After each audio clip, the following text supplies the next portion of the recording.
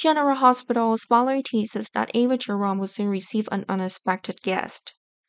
To be more precise, this guest appeared to threaten and capture Ava. Ava was about to scream but was quickly silenced by that person. Of course, that person is Cyrus Renaud, and it seems Cyrus appeared to convey a message related to Nicholas Cassidy. Cyrus may have learned something and now wants to inform Ava. Since Austin Gatlin Ho was suddenly knocked out and his body was buried deep in a grave, things have started to get complicated. A series of names suspected of killing Austin have been listed.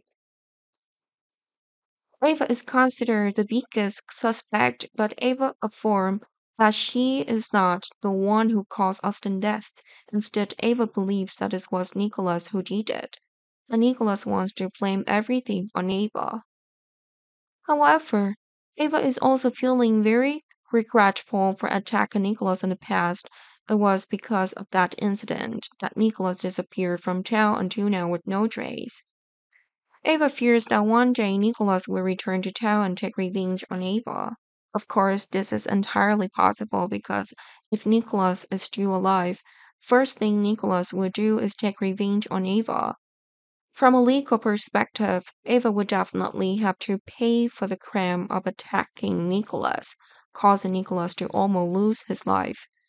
However, Nicholas is also at fault in this matter, having slept with Esme and even made Esme pregnant. Remember that at the time, Nicholas was still Ava's husband, so Nicholas' actions were unacceptable. Not only that, Nicholas was also the one who illegally detained Esme. In addition, Nicholas once threatened the life of Ava's daughter, Every Corrento. It can be said that Nicholas' actions are really difficult to accept, but Ava's attack that almost killed Nicholas is also impossible. So, in general, Nicholas is still a criminal, which is why Nicholas, even if he is still alive, cannot openly appear in town. Meanwhile, Esme regained her memory.